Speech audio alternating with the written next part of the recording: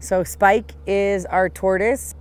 My kids had a little lizard and it died, and they had a turtle that also died. And they were super, super upset about it, and I thought, I need a very hardy reptile for my children. And I started looking up what are the most hardy reptiles, and turns out that these African tortoises live like 100+ years, and they're super hardy, and apparently they're amazing escape artists. So we got this one. A guy had him in the San Fernando Valley in his backyard, and he was moving to an apartment. So we got him and rehomed him here, and my kids are super stoked because he's huge. They can play with him. They feed him. They have to go around and collect up all different kinds of grass and mint for them.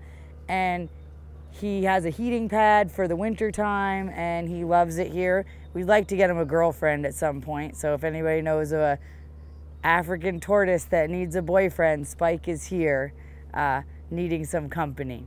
But we're happy to have Spike in our menagerie of animals here on the farm.